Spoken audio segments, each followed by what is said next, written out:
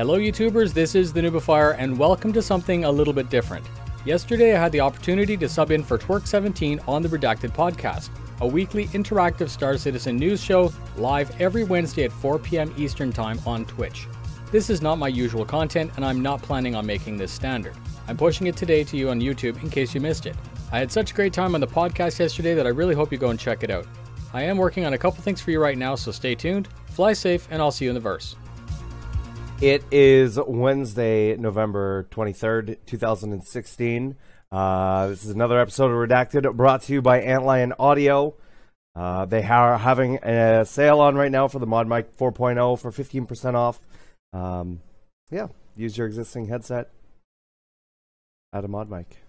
What's going on, guys? Hey, how's it going? What happened to Twerk's face? Oh, it's gone. It's totally different. Right? What happened to Twerk? So Twerk is away doing some family stuff for the holidays in the Americas. We had our Thanksgiving like a month and a half ago or something in Canada. So he's here in spirit, though. He's fucking here in spirit. There he is. Such a hideous shirt. Look at my trousers as well, though. Look at these bad boys. Oh, wow. No it's pants. Christmas. Now, guys, if you want to let us know about the audio stuff, I think last week I was a little bit louder than everybody else. So if you just want to let me know in chat if there's any issues with the audio, that would be fantastic. Also, there will be no video accompanying this week because my capture cards have decided to not work today. So, fun times. That being said, Ford, what have you been up to this past week? Well, as I was just discussing with Noobifier, but you had us muted, I just bought an 890 jump and I've got some sort of like post 890 jump guilt. Are you hoping to talk your way out through it or what? Well, as Noobifier was saying as well, like, I say on all my videos that lifetime insurance doesn't matter. And it doesn't unless it's insurance on my ships. In which case, like, it does. Like, Hypocrite 4 confirmed. years. And that's what was that, 35,000 hours of gameplay or something stupid someone was saying. But no, it sounds better with lifetime insurance, doesn't it? Yeah, I guess so. I mean, I can't say anything. All my ships are too, so. Right. Oh no, that's making me feel worse. I had to melt my Polaris. You can always buy it back. But more real, and we'll talk probably about post ship buying guilt later. But other than getting these sweet clothes, I've been feeling a fuck ton better. Like I'm sure people can tell by the way I'm like acting and moving. I did almost break my leg before the stream. I fell over on the floor, had a crunch, and I was like, my leg's done. GG, good job. But it's just badly sprained or something. It's probably not even badly sprained. I'm just a pussy. This week has been mainly planning videos for 2.6. We've got knowledge of when 2.6 is coming out, so loads of stuff. Just going, I need to get this video done soon, and this video, and this, but we haven't got the game yet. But I want to do tutorials and all that sort of stuff. And other than that, I've written lots and lots of pieces about the anniversary, one or two of which are on the Redacted website at the moment. The others will be going live throughout the week. Let me just post this here. You know, special plugs. There you go. Okay, there you go. Thanks, Brain. Yep. So yeah, I've just been doing some bits and pieces. I was trying to get a PC guide up. It's taken me fucking ages because I realised that I read it and was like, this is only going to be a good guide for people that understand how to build PCs pretty well. I need to make it nice and simple. You need a nice beginner intro. Yeah, so it gets to people at all levels. It goes, this is how to build a PC really simply. It's not going to teach you exactly how the basics of building, but it needs to be like, I now understand how to select stuff and why. I want that. I just want that down. So people go, I'm building a PC. This is why I'm selecting these components for my Star Citizen rig. This is why I'm waiting on these particular things. I just want to kind of get that into some sort of distilled format, which doesn't make your head bleed. Yeah, other than that, I've been pretty good and haven't really done anything else. What about you, Noob? What have you been up to? Obviously, really interested about the live stream that we just had. finally more content to talk about. So I've been trying to pound out, very short videos like I normally do, just like explaining the flight model changes. I haven't flown myself the new models, but we got a chance to see like Torque fly around, so that was good. So I put a video up about that, the 4 variants, which I'd like to talk about later, and then some kind of melting in CCU tactics, trying to get it's not, it's not gray market if you do it yourself, I guess is what I'm saying. So buying and melting and basically stockpiling stuff for a rainy day in case you want to buy an 890 jump in the future, which you can't do. So, right now, sorry, so for the people who don't know who you are, oh yeah, right, you just sort of popping in and hey guys, and whatever. Why don't you explain who you are, what you do? So I spend so much time in your podcast that I just kind of feel like I belong here, I guess. Yeah. So hello everyone, I'm the Noobifier. I'm a Redacted YouTuber. I'm one of the last Redacted people that don't actually stream. I think Aliciana's the only other person. I make no bullshit content, and I focus a lot on HCS voice packs and that type of thing, plus trying to get information for you in as little time as possible that makes the most sense. So I've only been doing this for a year now. I'm coming up on my 1-year anniversary on 10 December, which is fantastic, and I really appreciate all the support. So obviously, if you guys aren't already subscribed, I would love it if you'd go check out my stuff and then go see if that's something that you'd like to do. Shameless plug. There you go. No, plug away, bro. So, plug away. For me, I haven't really done a whole lot. Obviously we did the anniversary stream here, and you saw a lot of delayed reactions on my face. One with Twerk being there, and the second one being the Caterpillar in 2.6. awesome. Other than that, that's all we've really been doing. Obviously, decided to go get my hair cut. I need to re-dye it. The Christmas t-shirt is almost ready. It's very close. And yeah, that's about it. Got a new TV in. I think that's it. Other than my capture card's dying today. And that was just this morning. It was working fine yesterday. So hopefully I'm going to be able to get that fixed today. I'm hoping it's just a driver issue, and I can just go download the driver again and reinstall it, and it's going to be a thing of beauty. But we'll have to wait and see. But yeah, just Star Citizen, a little bit of Call of Duty here and there, and just getting ready for 2.6 for when it comes out. Now, moving on to the news. First things first, we have Tony Z has a subscriber town hall next week. Tony Z in the house. I'll post the link in chat for that. There you go. There's the link for that. That's November 29th from 10 a.m. Pacific.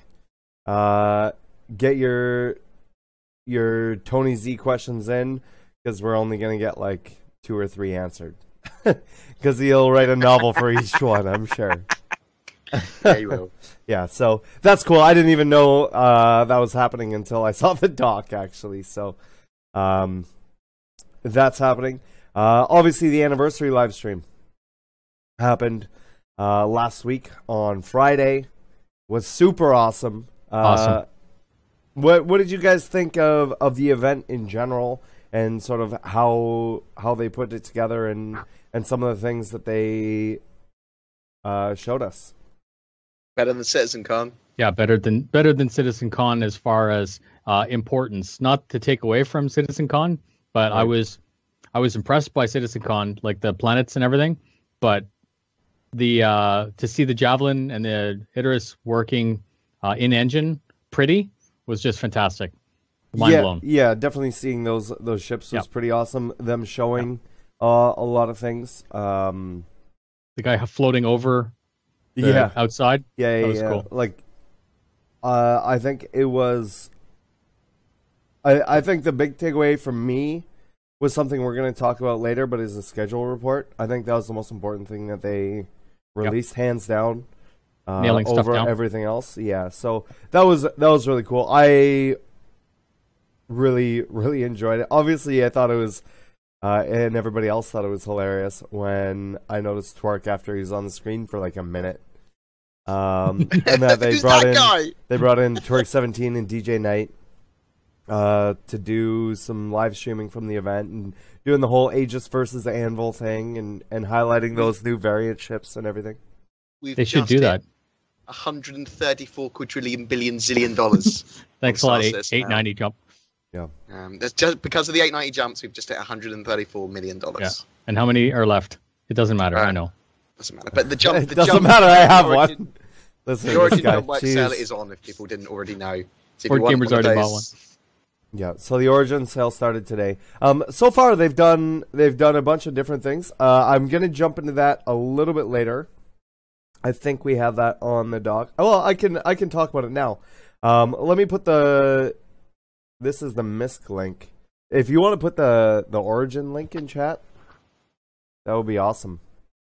Because I don't have that in the doc. I have the MISC one. Still that, mate. I got it. But we have all the different manufacturers for each day of the week up until Saturday. And then on Sunday, or I think Saturday and Sunday, everything's going to be for sale. And then Sunday, from my understanding, the capital ships will be able to be purchased with store credit. Yeah, one last kick at the cat. And it's going to be nice, too, at the end, because we're going to be able to have all of the variants in one shot, too. So you'll be able to pick and choose the one that makes the most sense to you. Screw your variants. I know. It is what it is. And then we have... I guess we can talk about the variants. We can talk about the Hornet Wildfire, the Saber Comet, Gladius Valiant, and the Avenger Renegade. No, its whole name. You got to make it the whole mouthful. Avenger Titan. Yeah. Is it Avenger Titan Renegade, is it? Yeah. It's Titan. So Aegis Avenger Titan Renegade. Hornet F7C Wildfire. Gladius, I hate you. Valiant. Why would I want you, Valiant? Yeah. Saber, go die in a fire. Comet. Oh, because they can see you from across the map.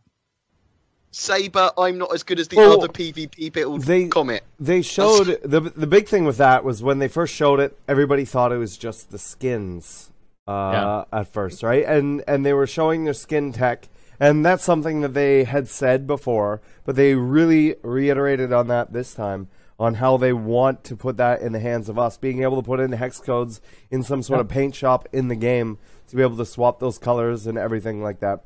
Now, my question to you guys is the one ship I can think of, and this is only because I own a bunch of them, is the Hornet the Drake Dragonfly Yellow Jacket. Does that lose any of its limited? You could make a black one yellow. Yeah, you can just paint them yellow. It'll still have racing stripes or something fancy. Don't worry. A wing on the back. Right? Like, do you think that they'll add something to that to make them... Like, I don't care. God, mine are all going... I'm changing mine all the black anyways. Hook, line, and sticker. Yeah. So some colours might be blocked out. That it might be shiny. You can only get a matte yellow. Right. Flesh-colored Drake Dragonfly. Oh my god, yeah, no, I like that. Wow. Call it the flashlight. Yeah. And then the game, gets its PG-18 rating. I do think that some stuff like that is probably considered as an afterthought. Yeah. They're kind of like, well, we're going to have the paint system. What about this guy that's limited edition yellow? Like, I could see them swapping the size 1 weapons to a different type of weapon and call it like a different type of variant, maybe. You know, and maybe give it a fancier skin. Maybe a black and yellow, like kind of like a yellow jacket or a Hornet. Special. Yeah. Yeah. I can see that too. But I mean, it was really cool. It was cool to see how they implemented it with the different patterns and everything else as well. Like the one with the multicam on it, right? Like the gray and white urban multicam, and then they were able to put like the tints over top of it to change the different colors of that and everything. And I metallic. really liked it. The metallic finish as well on some things. Yeah, they had the metallic. They had a rusted one. They had a matte and a gloss. I think just having the word Yellow Jacket on that Dragonfly might be enough to make it, even if people had the same thing without that. I don't think it matters. Yeah. I really don't. Matters to me! I don't think it Doesn't matters. matter. I don't. It doesn't. Limited. The concept didn't have it. Now that being said, that was just the concept, and that could have changed. Like they could do something cool with it, and maybe they'll put flames on the front or something ridiculous. But Sidecar. Oh, for yeah, fuck's sake. oh god, yeah, they're not You going heard to it do here that. first. They're not going to do that. But Put your pet in it. You can put your dog in your sidecar. Space Dog. Yeah, oh, fuck yeah. It fights as well. If I can fire the gun. Your Space Dog can fire a gun from the I'm sidecar. gonna see. Confirmed. I'm gonna see if I can get this to work. It's probably not going to work. But let's see if I can. So this is the only other, like, the paint system. Oh, is great. it's working. What? I don't even know. But anyways, so I have the variants video up right now. Nice. I'm just gonna leave it and let it play through. Yeah. But the Avengers on the screen right now with the blue and yellow advocacy police theme and the yellow cockpit. What did you guys think about that? That ship, to me, Yes. that's the best. That's the one that makes the most sense. Like, the physical appearance of the ship is beautiful, but the loadout itself, if I had a Titan, I would actually buy that. Yeah. That would be a very Good upgrade viable, to that. especially for Arena Commander, being the main cannon and the two weapons are in perfect velocity, and they're all gimbaled. So it makes I have an issue with these that won't let me buy them, and it's because they're the standard hulls, they're more expensive than the standard hulls, and with weapon balance constantly changing, they're going to go in and out, mainly out of being usable, competitive as their loadout, and that's what you want them for. You want them there. There's no difference in the shields. There's no difference in the armor. There's no difference in anything else for them. There's not like an extra gun on it or something like that. I remember when we were first watching it, we thought somebody had said that they saw maybe a top turret on the Gladius, and we were like, oh, that is definitely worth the extra $20 or whatever that they're going for.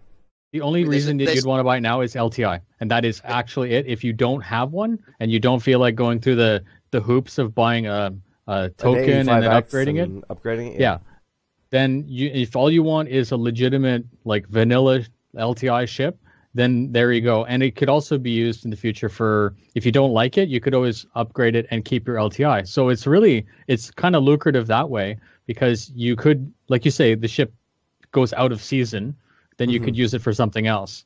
But in the meantime, it will be, they've confirmed it 2.6 flyable, or at least you'll get a loaner for Titan. But I don't know. It's not so bad. I know what you mean. It's like paying $20 for the same thing with a fresh coat of paint. But the argument of the weapon system being in and out of season, as it were, as they balance, is no different than the one that comes stock on the normal Titan, because that's what's on there is going to go in and out as well. I mean, that's true. That's true. And if you wanted all the weapons that the loadouts come with, then it's actually a cheap way to buy those weapons. Now I have the hex codes changing right now, and I've slowed down the video to 0.25. There's a lot of variants there. Like, there's like creamsicle colors and all kinds of stuff. Like, it looks like it's not just block color either. There's some textured ones, and you can see there's lots of different areas of the ship that can be colored, like secondary areas and tertiary areas. There's a primary, secondary, and tertiary areas. Now what is cool to me, obviously my favorite one out of all of this was the red and black, and I'm going to show you, because I don't think they really showed the damaged / rusted out one on any other color but the red and black one. So I'm going to pause it right here, and I pause it on there, and you can see like the wear along all of the edges of the ship and everything like that. And I was really surprised that this was the only one that had that, but it does have, it did bring that into me that it was like, you're going to have that rust, you're going to have that sort of used and whatever. They showed us that though on the planetary tech landing at CitizenCon. Some of the bikes were rusted to shit. And so, I mean, and they looked really good. Like, when you slow down on that, it was very convincing. So it makes sense that they would just pour it over. I get the feeling that specific skin that you stopped on the red and black one that looks rusted, has a specific use in the verse already for them. They've gone, we need this saber to be a pirate saber, possibly a pirate swarm saber, or something like that. Because that one was really detailed. The black and gold one, I mean, all the testies are going crazy over that. Yeah, getting all of those in is really exciting, and it's going to be really cool to see all of this stuff when it finally does come in. When we do get our hands on it. And I'm hoping that we don't only get that for the ships, but we get that for our armor sets. And some of the clothing and stuff like that as well, right? Because it is just that hex code. It doesn't change the actual texture or anything like that. Oh, I actually saw that in a demo. In the same way. Like, I'd love to have a board gamer patch.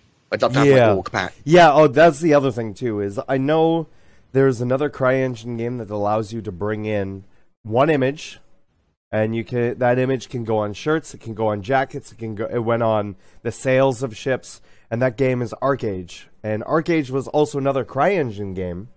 And what you did was you renamed your PNG file to some special file and put it in a folder. And then you could apply that to your equipment or your ships or whatever it is that you wanted.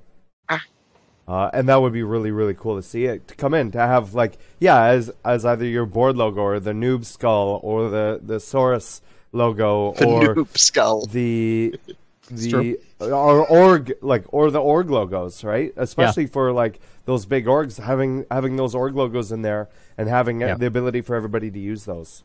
For sure. And again, that's the kind of customization that makes the game a lot more fun, because it doesn't change the gameplay, but it does kind of make it more personal and more fun. Like seeing a Hull E fly across the sky with your org logo on all of the banners, and then all branded the same color, and then all the escorts are the same color. Will that make you less of a target or a harder to hit target? No, but psychologically you're gonna look at that, you're going, that Hull E is really pretty, but look at all that red, or blue or whatever, and you'll know they're all part of the same org. It'll be very cool. Yeah. Now, we talked a little bit about this earlier, and that is the big ships, or the big guns of the UEE. So in this video, we saw the Idris, we saw the Javelin, and we saw the Bengal.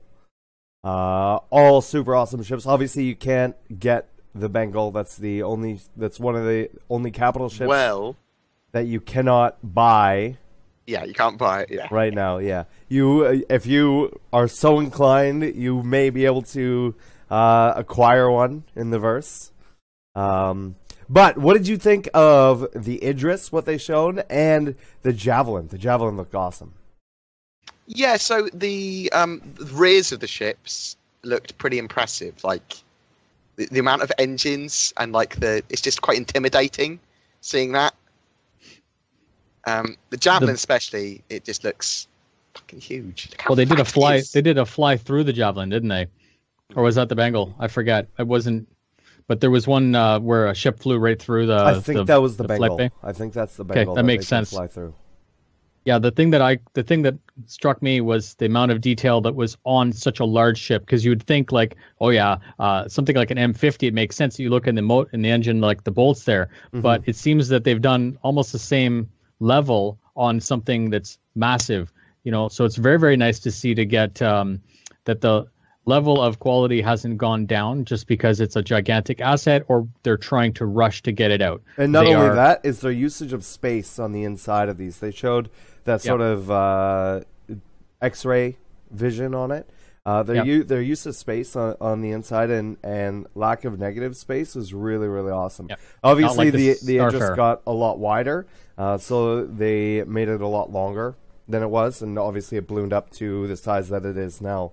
But it is an impressive looking ship, and will be really exciting to see when they're actually flying around in game. Just where the bridge is, I can imagine. I thought about standing there and watching ships take off and watching the whole thing, because you're raised, obviously, and it's just going to be epic, especially watching the torpedoes come out, or the missiles, and it's just I hope that it's everything that we remembered from watching Battlestar Galactica. That big battle where.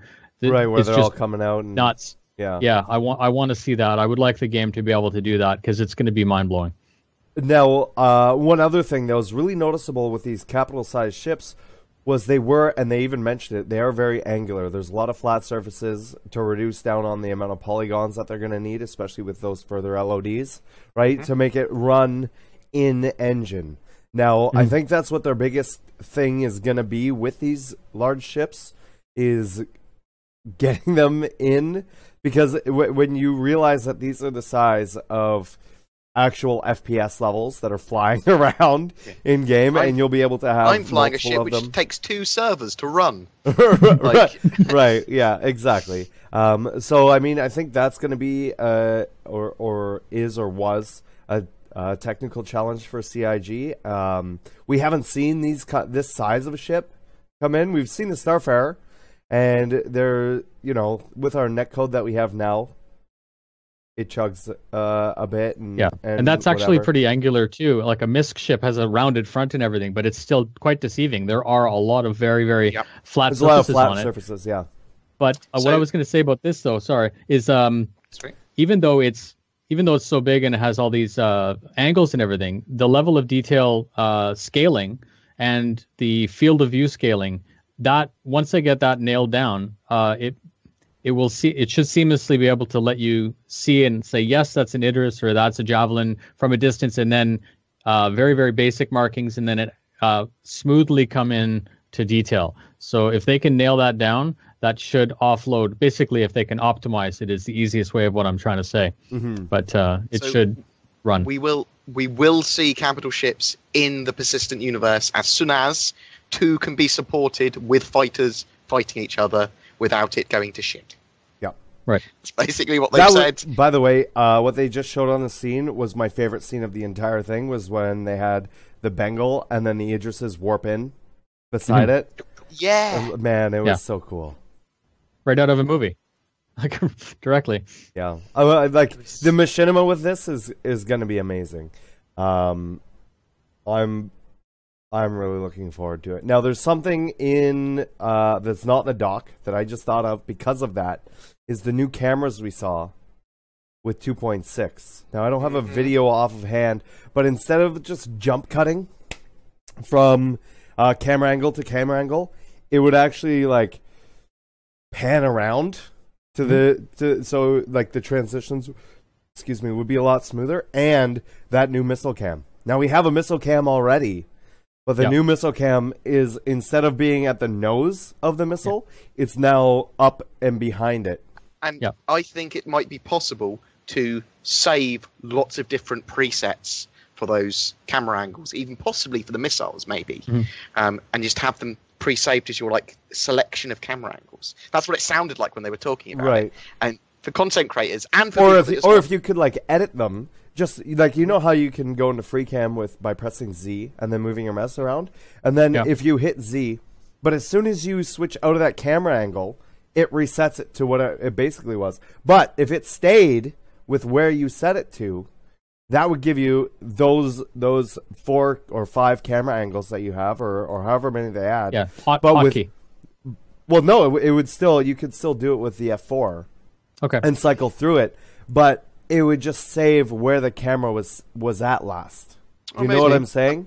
Going to be interesting to see how they do it. It's going to be. There was one of the Modern Warfare games, I think, had the ability to record the whole, like, it would record the game to the point where you could move the camera after and play back and rewind and everything. I know this is like major wish list stuff, but that would be, if CIG wants this level of machinima that is like next level, like, do it, then being able to record your clip, like a little, here, this 5-minute window, and then you can zoom way out and zoom in on your fleet coming in, and I don't know. Right. Yeah, I mean, that's something that Sean Tracy's talked about wanting to do before, and we'll have to see. Now, T-Pal says it already does that. It does if you don't switch the camera. So you can hold, like, you can tap Z, move your camera, tap Z again, and then you have control of your ship. But as soon as you change your camera, it resets that position, and it doesn't keep it. So it would be cool if it just kept that position and still did the pan transitions, or however the transitions are that you want. And for example, for me to redo our organization video, with the new cutlasses, bringing in some Caterpillars, some Buccaneers and stuff like that. I'm really, really looking forward to those new systems. Well, and the one that we don't actually have now is the field of view. So just like a DSLR, you can focus in on near or far, and get the nice bokeh, the haze, the motion blur, the stuff that you want to get rid of all the time. Right. That being able to modify that too is going to add a level of cinematics which we don't have, which you can only do in Adobe. And it's quite possible that we'll get more and more and more features to those cameras as the patches roll on. They might add loads of cool effects. Sepia. Now, going back, we sort of went off track there a little bit with the camera thing because it wasn't in here and I wanted to talk about it. But going back to the big capital ships, right now, are there any Idrises left? Yeah. There's 400-ish left. Okay, they've been resetting them every day, right? To 500? No. There's 405 right now. They added them in lots of 200, and a few of them stacked up. Okay, they've been adding them in lots of 200, and they've been selling about 200 a day then, because it's sort of been coming through like that. Now those are coming in, and the Javelin is sold out, right? Gone. It's gone. Yeah, right now it's red. Now those were in, and some of the other ships that we're seeing are the war bond sales. Which means that you cannot use credit to purchase these ships, and they are a little bit cheaper than they normally would have been. So, for example, the Comet is in, or it's not the Comet now, is it the Avenger that's in today? So the Avenger is, I haven't seen the price, but I'm going to assume it's $60 on Warbond and $70 on the normal. Because that's been the pricing. That's been the price. One or the other. Yeah, there's a dysfunction, a slight. Yeah, there's about a $10 difference in between. Yeah, the so two. it's 75 LTI standalone and 65.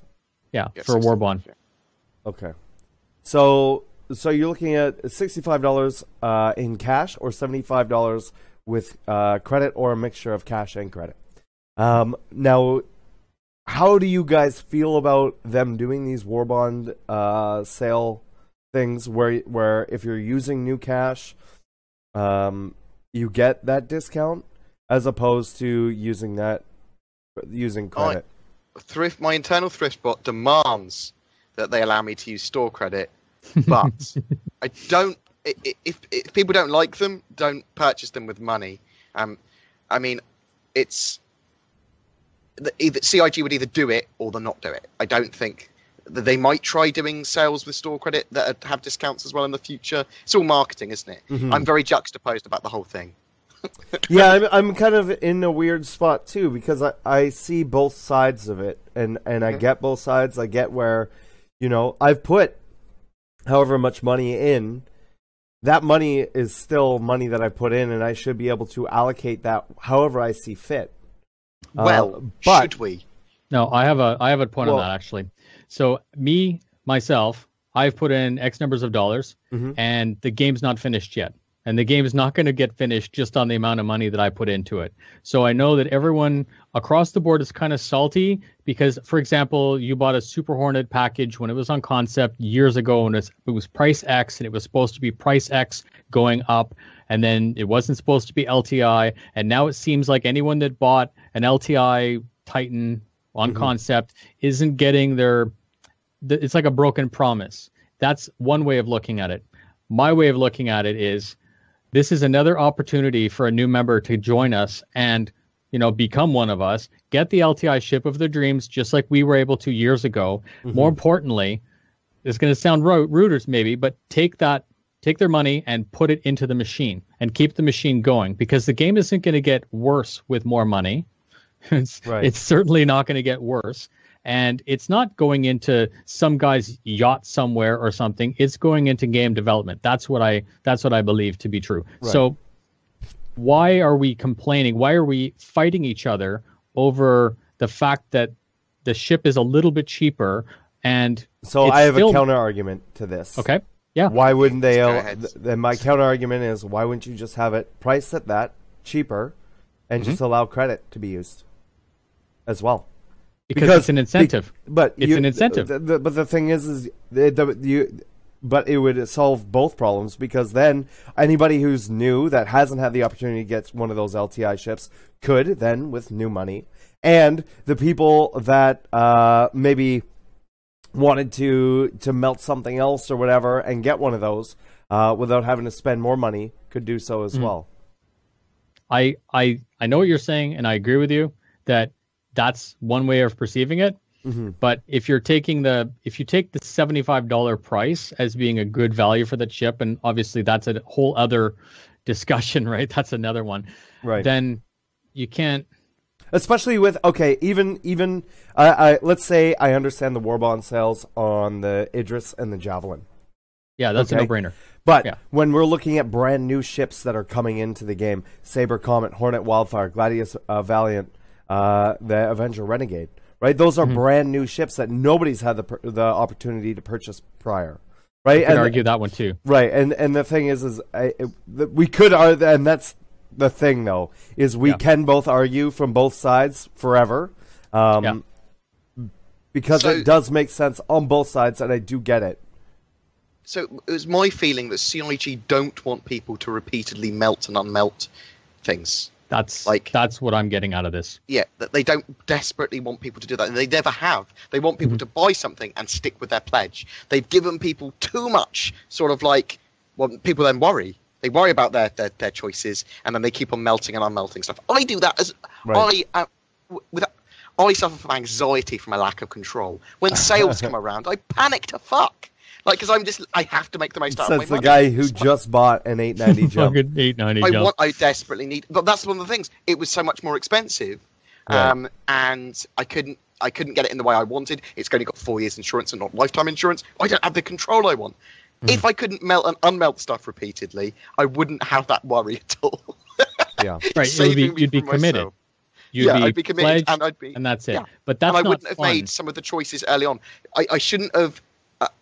When I bought my ships originally, I wanted those ships full stop. Now, obviously, some of those ships have changed, right, and they will continue to change. Even when the game's released, probably weapons will get rebalanced, ships will get rebalanced. Still, stuff will change. Now, I love the fact that CIG let us change our ships, but we shouldn't get annoyed about the fact that there will be we a certain point where we're not going to be allowed to do that anymore. Right. Like there will be a cutoff. Now that's still a ways out, I think, but that is on the distant horizon. That is going to happen. Like once the game is out, you're not just going to be able to melt and unmelt. You'll have to go into the game and sell it, and then go and purchase something else or whatever if that's what you want to do. It's a nice distraction though too, right? Like the selling, getting the fleet you want is kind of like scheming and playing. So in itself, right now it's a fun. It's a little meta. To do. It's a little meta thing going on with the. You get to talk with your friends and say, "What did you get? Why did you get that?" And it is a type of gameplay until we get actual gameplay, I guess. Right. The fleet game. Yeah. Now I'm going to talk about the ships of 2.6, and of course I got to start with my baby, the Caterpillar. Now it's changed quite a bit. It has a beautiful new skin, and it's changed since the last update. And what are your guys' thoughts on the color scheme of this? Well, this gets back to the branding, right? Yeah, like the Kovalex. The Kovalex skin amazing. on it. That looked amazing. I didn't think I'd be so into something that was. I didn't think I would be. I didn't think I would be so into the Kovalex skin. I'm like, I want it. But that's what it would look like in real life, because just like an 18-wheeler driving down the street, it's a gigantic billboard. Yeah. So it's natural. That's a good way to look at this. Actually, is like a truck, similar to like a transport truck. Yeah. I never thought about that. 18-wheelers very differently now. Like they want to steal all my shit. Yeah, they want to. It's an 18-wheeler from Fast and Furious. Yeah. Oh, yep. Yeah. Now, I really, really like the front doors. How they pop out open, and then the lift drops down, and it looks like the lift drops down on the one side as well.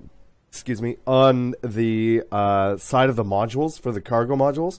Now, all of the ships or all of the Caterpillars that are out now that people can own only have the cargo modules.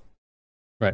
They will be releasing different modules later on. as the game is more fleshed out and everything. And infinitely, like even after launch, there's nothing stopping them from saying, something in lore like, to meet this new demand, we now have a liquid container, or we have a vehicle specific mover, and you lose the ramp in the top, but now you can put a folded up something in it. So I think it's going to be the Swiss Army knife of the verse. And anyone who asks in my org, I'm like, buy it. It's going to be everything you want, because we don't even know what's coming, right? You could actually go in. If everyone says, I need it to hold liquid, boom, there's nothing stopping them from making I think that was very much sort of like was going to be the role for the Hull C. But I do think the Caterpillar has kind of almost overtaken that role as a Swiss Army knife of haulage, as well as doing lots of other stuff. Well, because it's going to be able to have so much flexibility, right? And that's what these Drake ships are known for. Now, one of the other things too is how different and how much more awesome the ship looks with this lighting. Like, we've seen the models, we've seen the white box and the gray box and everything. Job, for sure. Well, even just what they're doing with CIG with the actual legitimate lighting and all of that other stuff. Yeah, like for example, Teller brings a model in and does a cool job of lighting them up and stuff. Yeah. But it does, like, it's when the final model is in and it's lit up like it was here, it looks so good. It's cinematic. It definitely makes people want to buy it more. It just looks, you're right. It does look fantastic. And the fact that you can see now all the landing gear, how it would physically work, that each module has its own pair of legs that come out.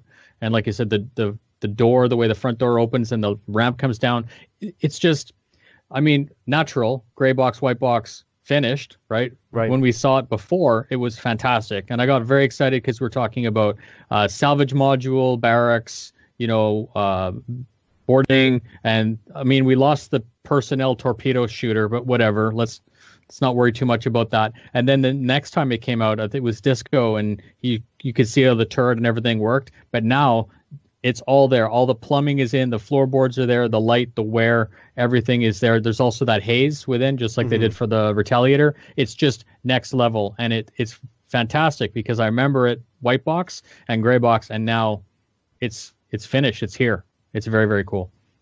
Man, it's such a good looking ship.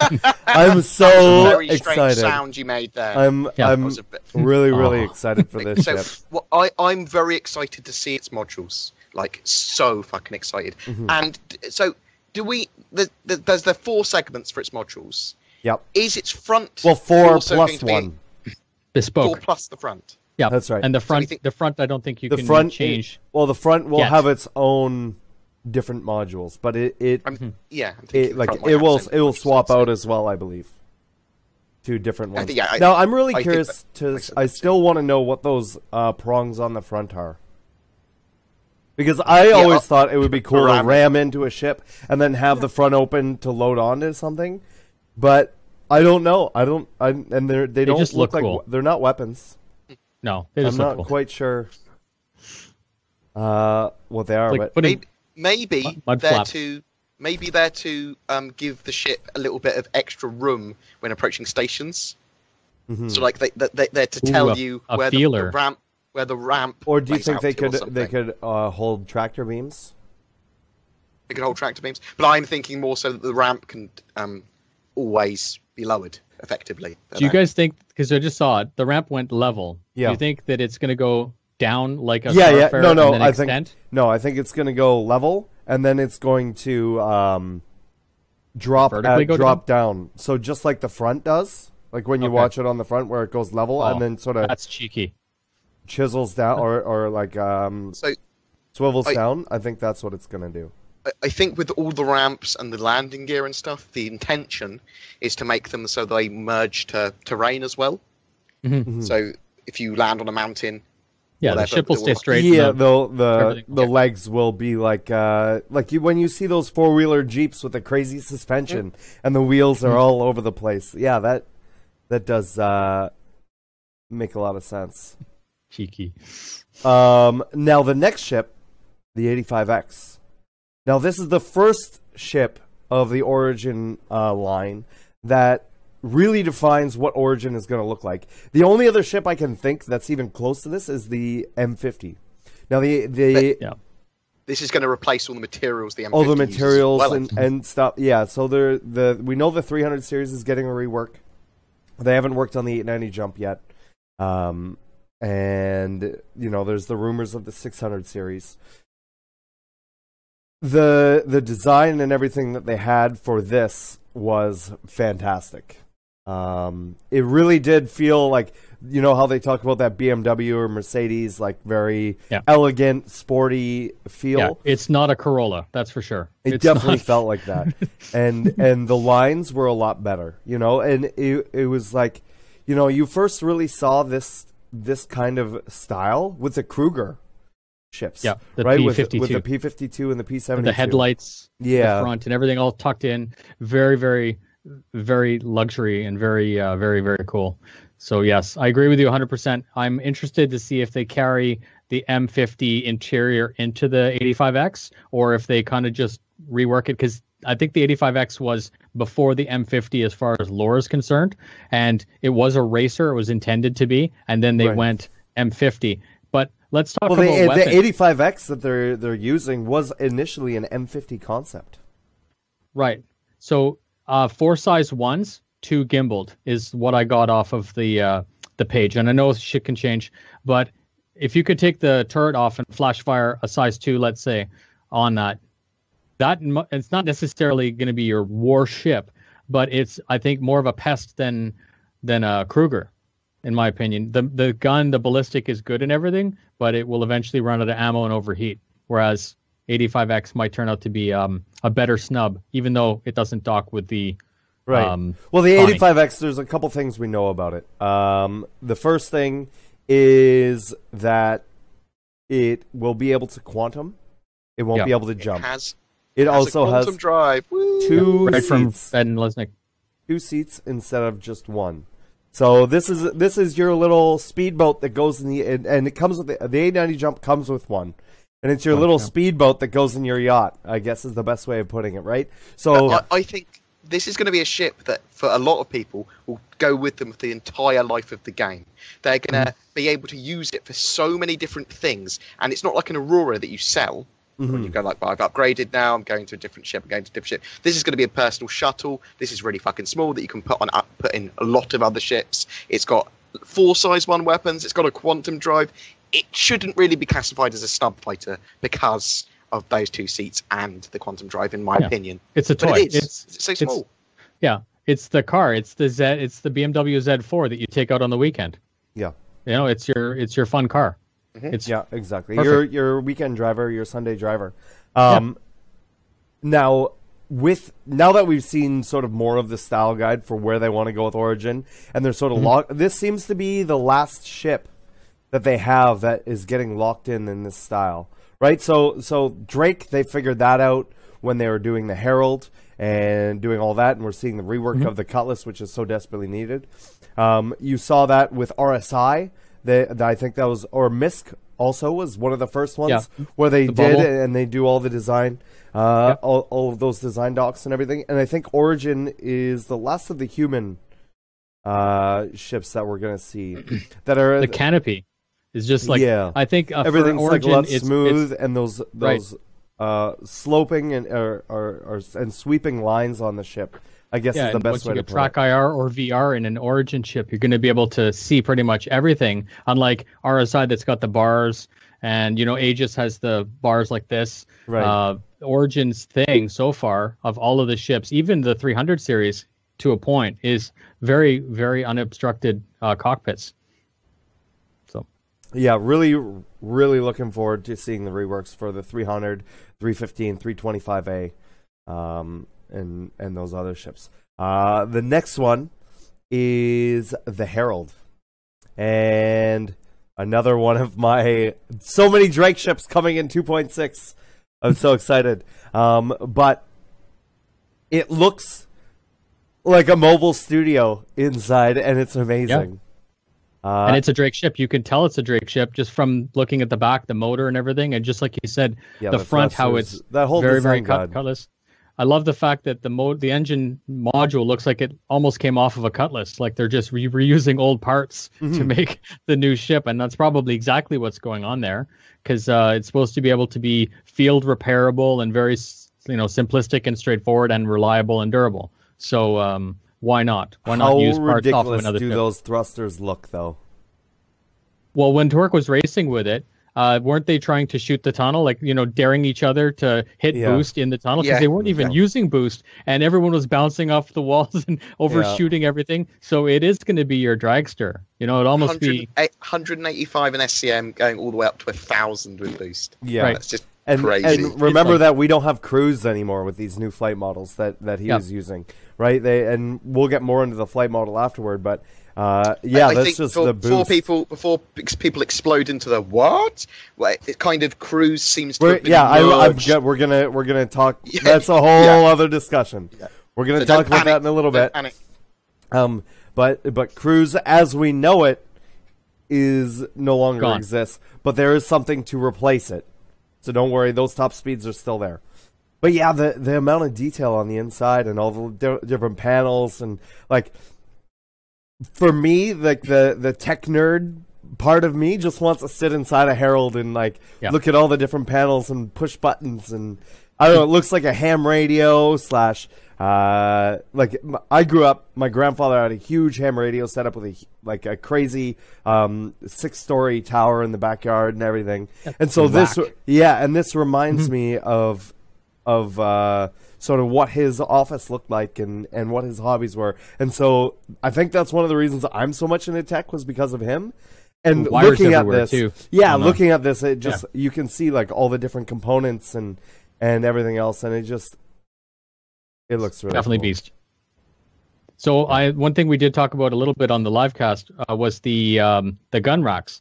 And you're like, well, I'm thinking it doesn't make any sense. It's not a boarding ship, but it does. If you land, you pick up your weapon, you go outside. If your job is to go collect the data, just like a Brinks truck, you'd have to do your own security. So it only makes sense that you'd have a weapon rack, bed, and like you say, the workstation and everything, and the tiered floor, even the washroom. Everything is very, very space. Like it feels like it would work for real life. Right. I guess. Well, one of the other things they talked about was also doing that bleeding edge exploration with this type of ship as well, right? To sort of gather that data with the ship instead of grabbing information that already exists, getting that information on new systems, on new jump points and things like that. Now, we've seen it pretty much done for a while. Obviously, it looks cool. It looks like it's like a bloated tick. It's all engorged or whatever. Yeah. And when I was talking to Torque, he said he loved it. And the amount of power is insane. Just the amount of power from going from SCM to those cruise speeds is crazy, and it really feels like that drag. Like it feels like those thrusters serve a purpose. So for attacking it, that's going to be neat because you're going to have to sneak up on it, and then as soon as you start shooting, he's just going to bugger off. So for entrapping and everything, there's going to be a certain gameplay. I like the fact that it's that fast. If I was in the ship, I would be very, very happy knowing that it has no guns, decent armor, and that you can just take off. Because that's your only defense is to leave. So that's good. And the fourth ship we saw. Now, this isn't necessarily coming in 2.6 like the other ones are. All of those other ships are confirmed or semi-confirmed with the Caterpillar. Because the Caterpillar isn't quite done yet, but they think they'll have it done by the time 2.6 launches, and so they're going to put that in there with it. Woo! Now, this is the rework of the Cutlass, and a lot of people have been waiting for this, and I think most people are happy with this. I have heard some people that are still disappointed with the size of it and sort of where it's gone and why the Buccaneers come in and taken that role away from it. But I think it is very true to its original concept, and it looks better than the original concept, I think. Yeah. It makes more sense, too, having the weapons on the wings rather than on the bottom, because in AC, we just get knocked off. So I actually see that as a really big Right. improvement. Well, the weapons were on the wings before as well. But one of the things I've paused on this one section where it shows the tractor beam locations, which there's 2 at the front on either side where the wings come down. And it showed that on the original concept as well. And then there's also one at the back right before the loading bay door. Something that's new is the boarding and assault bay doors. This is amazing. the van door. Yeah. Amazing. And we see the same sort of style. It pulls the same sort of style from the Caterpillar as well, where you have those side doors opening. And they're on both sides. Those doors are on both sides. Are they on both sides? Oh, they are too. Yeah. If you look at They fucking are. I thought it was on one side as well. It's on both. Fuck. So you know what I realized? It's they have the separation. I thought it was the beds were on the one side, but the beds are in the front. Because there's a wall now. The ship's become huge somehow. Like, it's got living quarters, it's got those 2 opening side doors. You'll be able to fire torpedoes through it. So this goes with the Caterpillar as well. I'm hoping we get some sort of, like, you know how they have those big deployable weapons from World. I don't know what they're called, the M60 or something like that, the M60 Browning or whatever, those big guns. 50 cal. Yeah, the ones that that are like that have the legs on them and whatever. 50 cal. Okay. Barrett Light. Yeah, so having something like that, or having some sort of like setup like they have on helicopters, where they have the big chain gun or whatever, and you open the door and just that would be cool for this. Right, because this is very much taking after like Russian helicopters and stuff like that. So having some sort of like chain gun or something that's hanging out the side would be really awesome for the Cutlass. Mm-hmm. Even the Gauss rifle, the shoulder-mounted Gauss rifle, right, that was confirmed a year ago. Get 2 guys on one door, and you're like, "Hey, guy," and you open the door, it's like, "Oh shit!" Right? Yeah. It's just like, if it can do any type of actual damage, it might again. Sky's the limit. If they give us all of these tools to be able to make the universe that we want and come up with stupid shit like that, it's gonna be hilarious. That's why people play Battlefield, because you can take C4 and put on the front of the Jeep and then drive it into the tank. I'm assuming that with ships like this, you'll have to depressurize them before you open the doors if you've got crew in them. Well, the thing is with this board is this would already be depressurized. This is the cargo area. So it's not the front living quarters, right? This is a really cheap prowler, and it just makes me so happy. It's a cheap prowler. It's a cheap prowler. I'm going to buy one. I mean, can have no stealth. I'm really glad I have all 3 of them. Not only that is also, and we knew this before, but actually seeing it, it's going to deploy at least 1 Dragonfly. Yep. Yes. They reworked it. Now, obviously, that Dragonfly is taking up cargo space, so you can't have a Dragonfly and a bunch of cargo, like however much space it would take up. Obviously, you can get 2 in there. I think you can get 2 in there. Look at the It does look like you can maybe get a couple in there. We'll have to wait and see. They've made it. They've changed it so that it's become what it's supposed to have been. It's beautiful. Good job. It's finally a good ship to own. You actually have a purpose for it, and it has a pirate purpose, more importantly. Yes. Which is what it was supposed to have since day one. So. And in the living quarters, you see the entrance into the turret. You see the entrance into the cargo area. You see those beds. And I'm assuming on the other side, you're going to have your weapon racks and all of that other stuff. It looks like it's going to be sleeping 4, which is pretty awesome, right? You have your pilot, your co-pilot, your turret, and your, say, a Dragonfly pilot, right? So there's all 4 beds ready to go. for that. Yep. All ready to go. Did we confirm that the engines don't pitch around, right? The engines, no. It shows here that for landing, it'll have VTOL. Yeah. Oh, really? I don't know if they're going to be pitching around like they do now. In the video. Yeah, I think they're going to have very limited movement in space. Probably. It looked great in the commercial, like one engine turning and like doing aerobatics and shit. But when you're actually flying, if you go third person, they're just spinning all the time. Always just like going all over the place. Like, and they move like, the thing is they move like there's no weight to them. Right, fast.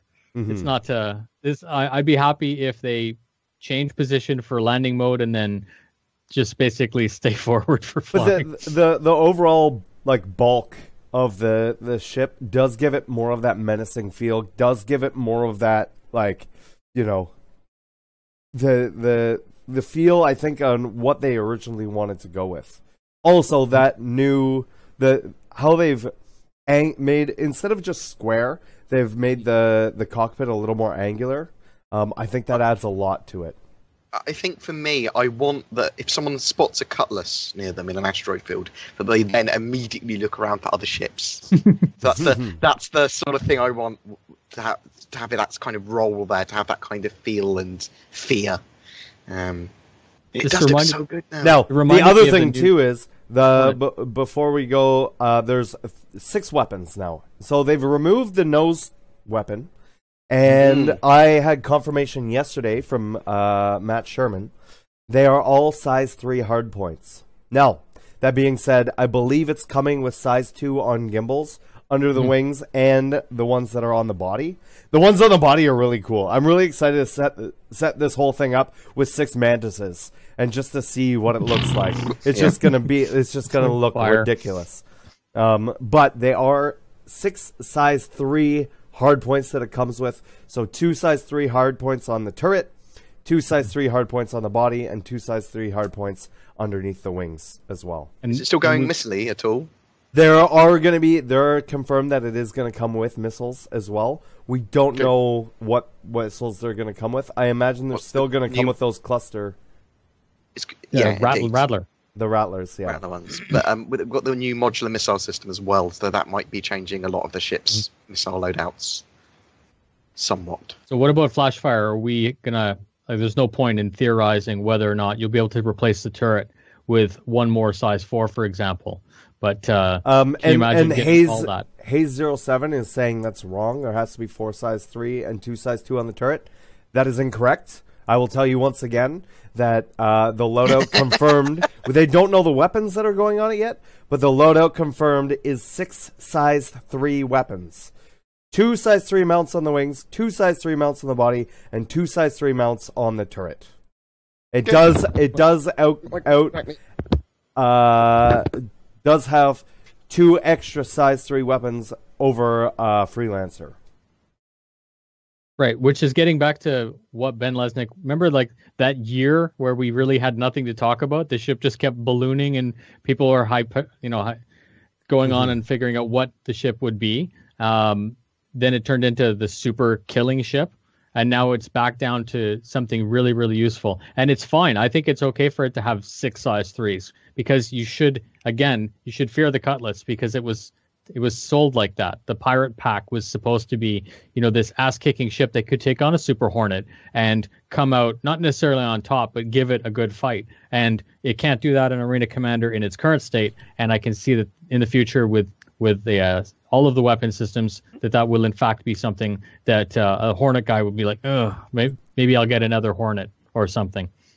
So good job, CIG. I like it. The rework looks amazing. I'm really excited. I'm really, really excited to get that in and play around with it for sure. Obviously, the Caterpillar I love. The Buccaneer I'm really excited to see. The Herald, the Dragonfly, all of those. My Drake ships are almost done. And I'm so excited. And they've unified everything with the style guide and everything, and that's really important as well. There's also the hoplite floating around, but we've already talked a lot about the hoplite. Now, the hoplite only changes the interior in the back, and the ramp is a little bit different. An entirely different hull, though, because they have stripped out stuff in this. And it gets rid of the bulkhead. It's a different module, right? So it will. No, it's a whole new ship. It's not a module. It's a whole new ship. Yeah. Oh, okay. So the Vanguard, where that back door is, the ramp, and then you go upstairs, and then there's a door, and then you go into the module, and then there's another door, and you go into the cockpit. That door is missing, and the ramp, instead of being triangular shaped, is full is rectangular now. Yeah, and that's to get people off fast. And there's once that door opens, that depressurizes everything except where the pilot is. So it's actually, I'm interested to see, like, obviously that we've seen 3D models of it and everything like that, but to actually see it, I want to see how much it costs, because again, it's just a Vanguard, people. It's not like a Super Vanguard. I'm quite curious to see what they do with the nose guns, because the whole thing about the front is the gigantic Gatling and the 4.62s Right. that are on the nose makes it a very, very dangerous ship. And all of that is pew pew for the pilot, which is fantastic because he can drop people off and then loiter and still have effect from the outside by himself, even without that crew. So very, very interesting to see that. And of course, too, the original concept for the Vanguard, the turret was retractable into the top. Whether or not that's a thing or not, it might be neat just to leave it flat. I don't think it's a thing anymore, but no?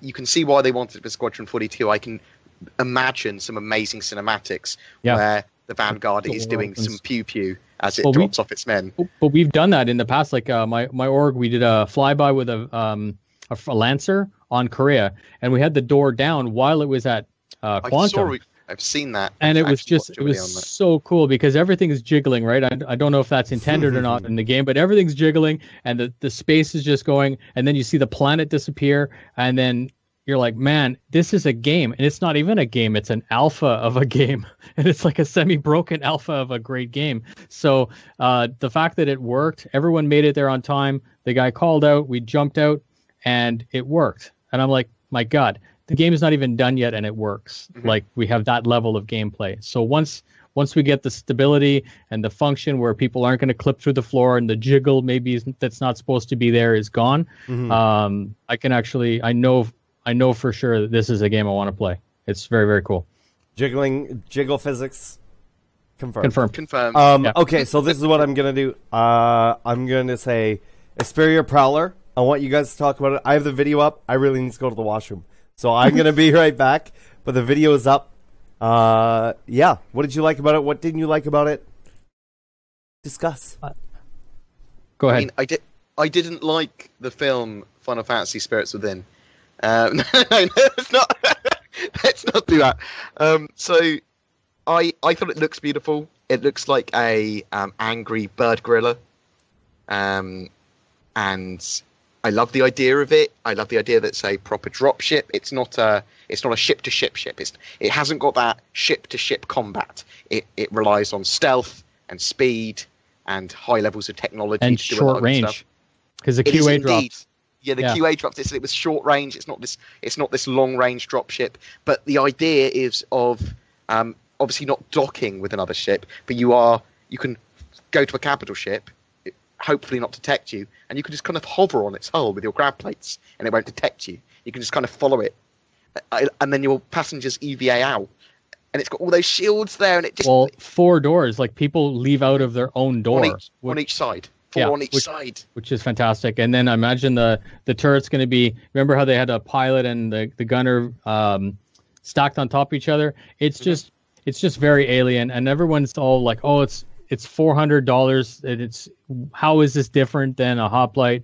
And I guess if you're asking that question, you have to say, why am I paying money for the game anyways? Because you could use that argument all the way up and down. Why would I buy an Aurora? Well, there are some good differences between them. So the Hoplite and the Redeemer, for example, one's a fighter. The Hoplite is a fighter dropship, and the Redeemer is much more of a gunship. Yep. But the Prowler, it can carry 16 crew, so which 14 of which could jump out of the side, and EVA across. It's got it's that stealth aspect as well, as you said. It's stealthy. It's fast. Yeah, it's short range. I just thought of something.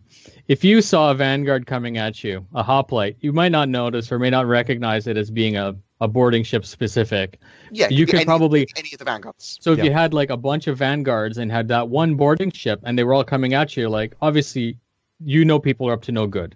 That's fine. It's the same way as like with a Cutlass or a Caterpillar. You don't know what's in those modules. Right, but that Prowler comes at you. You know that thing has one purpose in life. It's not coming to trade with you. No. One of the ideas, like with the Terrapin, kind of, or with any stealth ship, I suppose, is you don't want it to be seen. You don't want the enemy to see. And the idea of this Prowler is that it can get in and get out undetected. So what would you escort it with? Would you escort it with a Saber or some other ship that we haven't seen yet? So I wouldn't escort it at all. I have a fleet nearby. You have something nearby. Yeah, QRF. and you call those guys in once you're on board. Once the sabotaging has been completed and you're ready to go, that's when you attack. And during the battle, that's when you fucking detonate your charges away. Yeah, and the you start QA shooting shit up. The QA did specify that it was very quick, and then the question was, is it faster than a hoplite? And then they covered. It was nice because they kind of covered their ass, and they said, yes and no. well, yes and no, depending on if you use boost or not. You're like, well, that's not really an answer. But anyways, it is now. It is now. Yeah. Now, one of the things I really liked about this too, and this is the first time we're going to see this with ships so far, and I wonder if this is going to be a style guide with them moving forward. Also, we saw what they actually look like, and I'll pull them up here after the video. But cool. You can't see inside the ship at all. There's no two-way windows. They're all one-way. Now, something I've talked about before is I would really like to see something similar to what they do in Titanfall, where they have the cameras and then you looking at screens inside somewhere, inside maybe a very heavily armored ship. With this one, it's I don't think that's the case. I think it's just a one-way material. It's part of the hardening process for that material. Right. Makes it one way. Right. Little read the law. Little lore monkey here. Well, what you were talking about, Soros, about having screens like inside a Titan, that's how the Carrack with the blast shield coming down is supposed to work. It's supposed to be, once the screen's down, it's projected reality, so it's not going to look as pretty as outside. But you remember that Z-War, an old tank game where it was like all vector? Yes. That would be awesome. Like that all the stars and everything are there and you can still see icons. So like, you lock on an enemy and it gives you the circle with the directional arrow, but you can't elite. Right, but you can't see the actual thing. You just know where it is and you could know to aim there because your crosshairs are still there, but you can't actually see it because your blast doors are down. That would be awesome, especially like you're saying in this, because we already have modern day remote turret operated weapon systems. Like there are guns on the back of certain IFVs that are a driver or the gunner is looking at a TV screen and that's all he's looking is CCTV and he's able to engage. So why wouldn't they have that 1,000 years in the future? Why couldn't the pilot do exactly like you say? Just look at big screens that wrap around them and everything. Right. Until it gets knocked out because you got damage and then you wish you had a window. Right, exactly. But that is cool. That would be cool to have that sort of gameplay come in, right? When an EMP, the guy has to go to the back and when an EMP actually has a lot more of effect on a ship like that. Right, you can't see anything. The guy's got to go to the back, and even if he just has to reset circuit breakers or something, I don't know. I'm just pulling shit out of my ass. A prowler might be a really good centerpiece in a pirate fleet now as well. To literally, you go in with a load of men on it. You sabotage, you get all the stuff ready on like a capital ship or a large ship, and then you call your cutlasses in. And those cutlasses don't have to have full crews on because they're coming to pick up the men and the cargo. Yeah. And I really like that. Yeah, the ship. I like the ship. I like the fact that it is the first of its line that we've seen, and it's okay that it's a reproduction based on a Earth company or whatever. It's fine, and that lore was started with the Scythe, and that makes sense. That captured Scythe is a real one, and the other ones are just reproductions. But it's so nice because it gives CIG the ability to offer us mortals all these wonderful, crazy ships and have it make sense in the universe. So, good job. I like that too. My capture card is doing its thing again. Okay. Where it's not... Well, we're doing fine without it. No. Okay, there we go. I just had to pop it out for it to be weird. But I have the Tavaran concept up right now of what they actually look like. I think they're the coolest of the races so far. They're very... I was expecting the colors to be opposite. I was expecting them to be primarily gold. Yeah, crazy. With where the gold highlights are, that would be blue or that would be red. And also seeing some sort of more, and I talked about this before, more Egyptian feeling with the masks, like more Anubis or they're more Stargate, they're more Japanese ornate, aren't they? Rather than Egyptian. But I do think that they are going to have those Egyptian vibes still. It is Egyptian Bushido. That's what's going on here. Yeah. Um, It's good. Like I think that was really funny. There was a guy that took that picture you have up there, and he put eyeballs and a beak on it and everything, and made it look like a bird. It's like, there you go. That's what they look like without their mask on. It's very much a possibility. We don't know what they look like yet. Right. Now with the Prowler, did any of you guys buy one? No. Gonna go Carlos instead, mate. I'm waiting for the hoplite. For my org, the hoplite makes more sense. Even though it can't carry 16 people, I could see taking a hoplite into a normal battle, but I can't see taking a Prowler into a normal battle. So to me, the hoplite makes more sense because at the end of the day, it's still a Vanguard. It still has all the weapons and everything that goes with it, and I can leave the back empty. It doesn't matter. You still even have the turret. It's as functional as a normal Warden without and then you could stop, drop, and do the boarding missions if you need to. So to me, it's really, really good. Like if you like a Warden, you might as well go get a hoplite. It just doesn't make any sense. We haven't seen it yet, but that's my assessment so far. Yeah, for me, that's sort of what my Caterpillar does. And so it's like, well, do I need to do that with a Caterpillar? Like I can do that already for the most part. So it's like, why would I get something? I guess for the exoticness of it. Sweet boobs, Sport. What music's going on in your head? Oh, there isn't any. He's just jamming. Just a reminder, guys, if anybody has a question, !question in chat. Yeah. And with the hoplite, do we have any idea on what the price is? No, not yet. For that, it's going to be 300 or more though. No, because it's the new shiny. Yeah, because even 280. I'm thinking. No, because the Harbinger is already there, so they have to make it so that people can upgrade from it. Have you ever with the sat CCU. down next to a If they make Mountie it before? 280, all the guys that bought the Harbinger are going to be screwed because they're going to have to melt and buy again instead of just. What do you mean? How does that screw you? It's going to have lifetime insurance. No, Who does but that screw? they could have a Harbinger. No, because if it's so, it has to be more. Oh no, because it can be equal. You're right. It could be equal. But it doesn't even have to be equal because it could be 260. Okay. Yeah. I think they can melt their ship and then make some savings and have LTI. But the new shiny is always a little bit more expensive, and I'm sorry that's the reality. I know in your heart of hearts you're like, please make it the normal price. I'm saying it's going to be. I expect it to be 300. I wouldn't be remotely shocked if it was 300. If it was 350, I'd be frustrated. But because that's to me is as dumb as charging $900 for an 890. But, don't say it. Yeah. Don't say okay. What?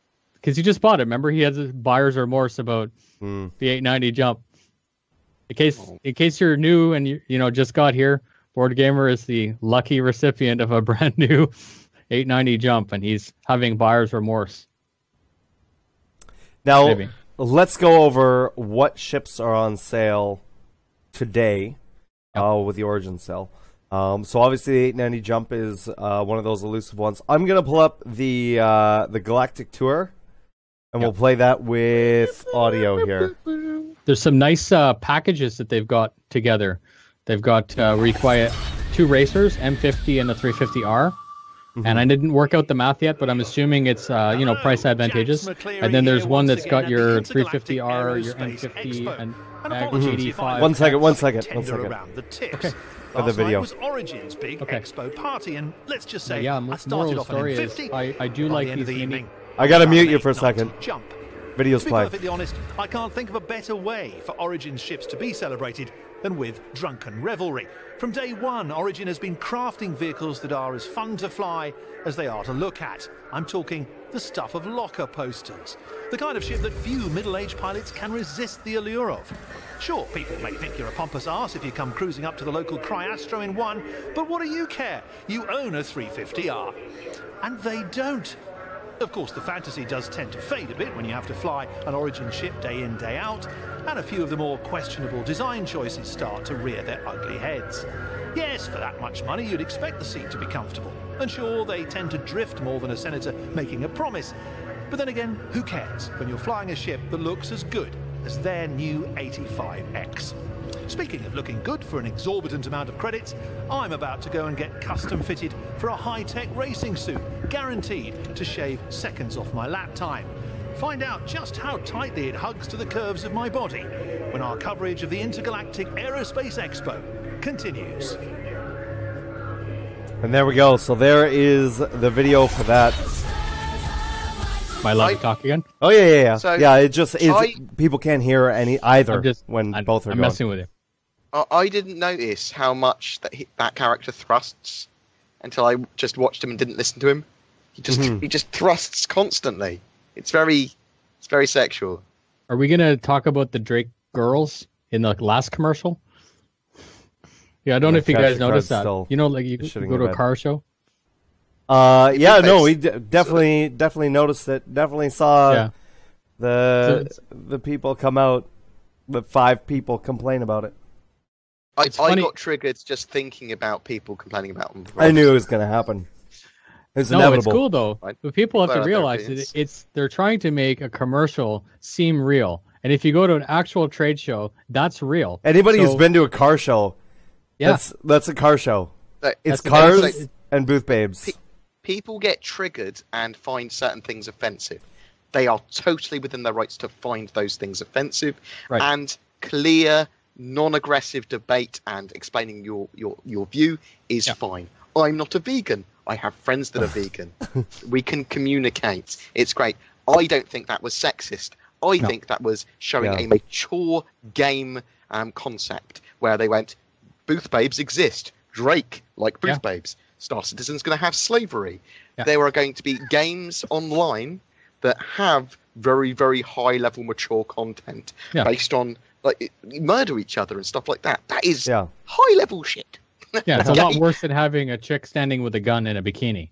But what I'm saying is that they are all elements of a story, and we should all be mature about them. Now, if stuff is over-sexualized and brutal in its, like, well, this is disrespectful for women or disrespectful to this particular gender or race or whatever, just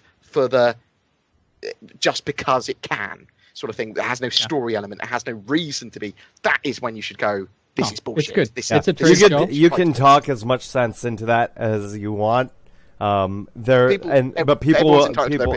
and you know, there's going to be those people that are professional. What is the best word I can think of here? Professional. No. Professional offenders. So they're always just offended about everything and anything. I don't eat vegans. I don't eat vegans. That is true. But I think even people that are professional offenders, as you term them, or people that are very highly strung about it, or whatever, that they're totally entitled to their opinion. Oh, for and sure. I think that it's that I quite like polarizing debates about stuff as long as everyone is civil. Mm-hmm. It's an interesting conversation, and I think that the thing is, it very, very quickly gets out of hand.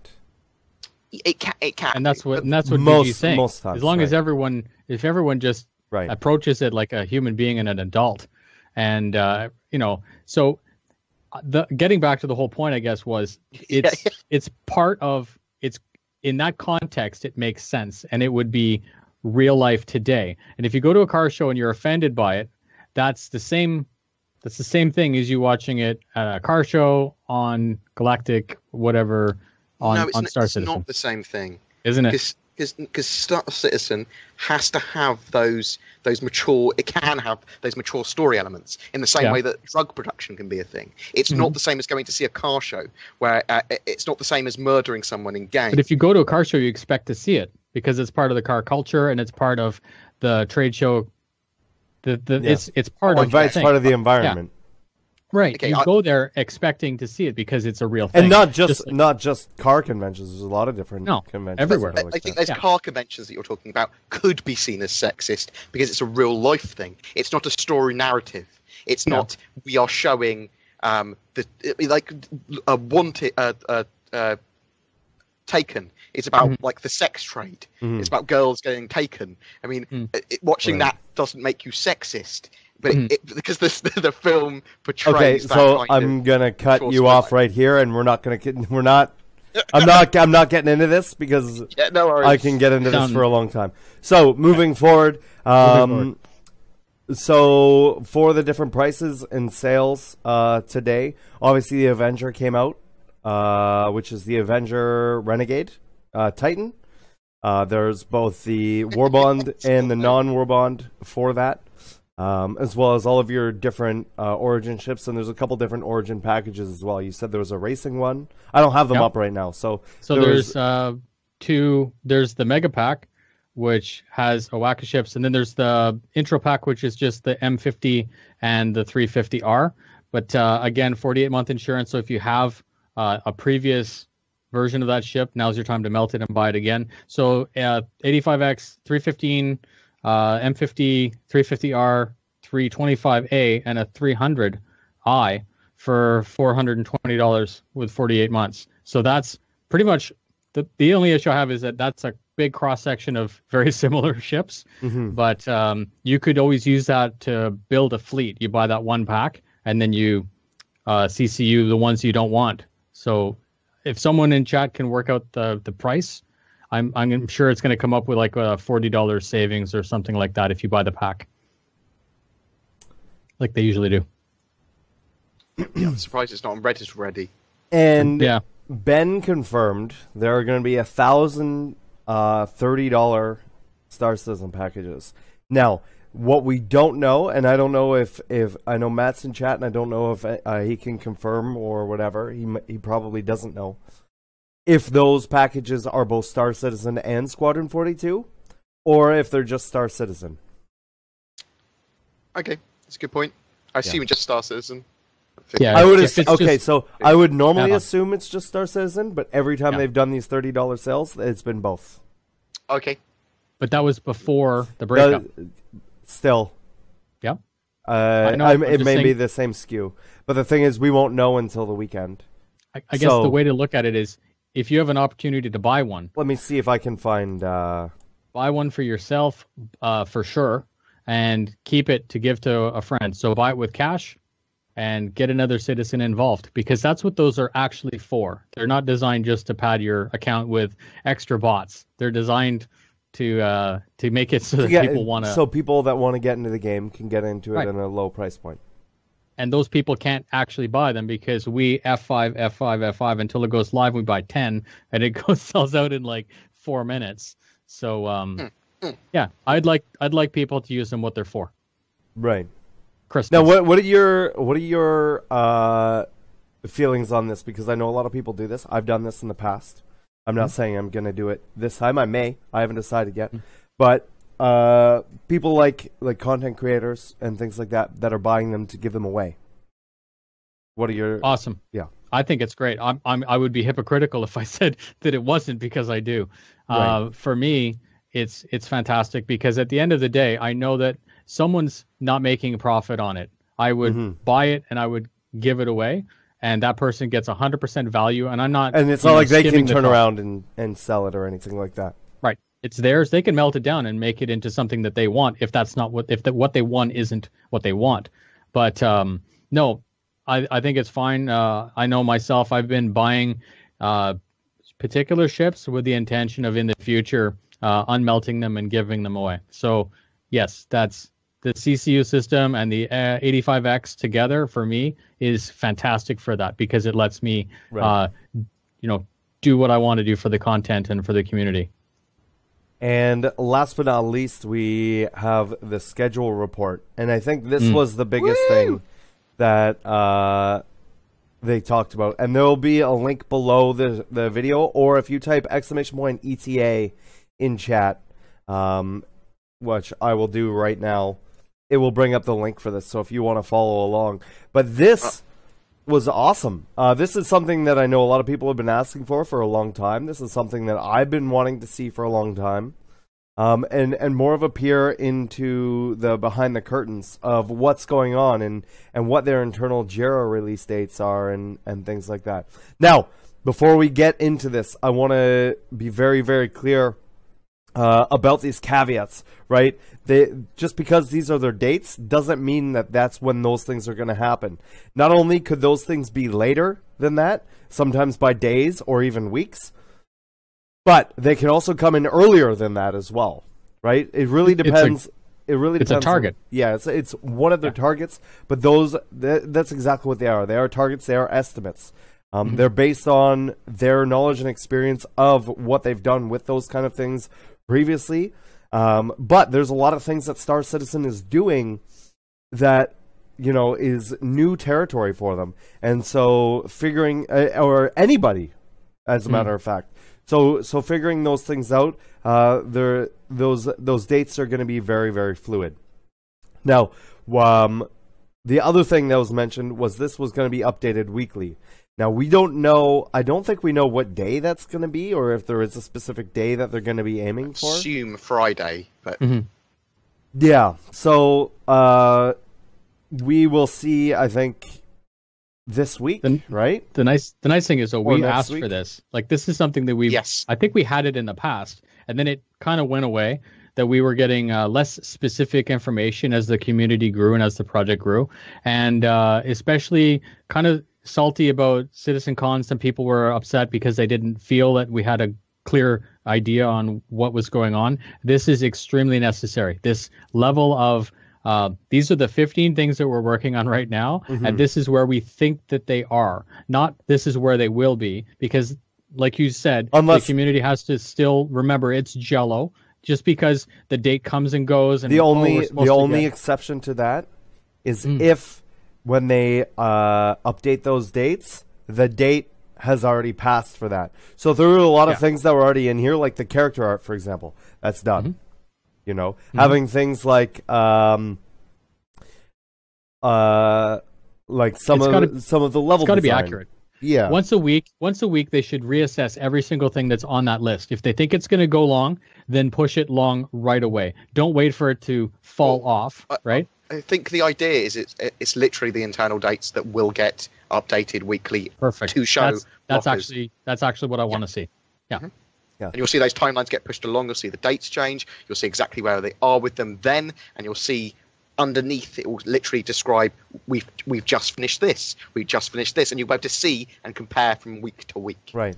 And that is the biggest part of open development that we've had ever. If they continue doing this, this is fucking amazing. Now, this is something they've said that they want to continue doing, but as long as they realize that no matter what they do, people are going to complain one way or another.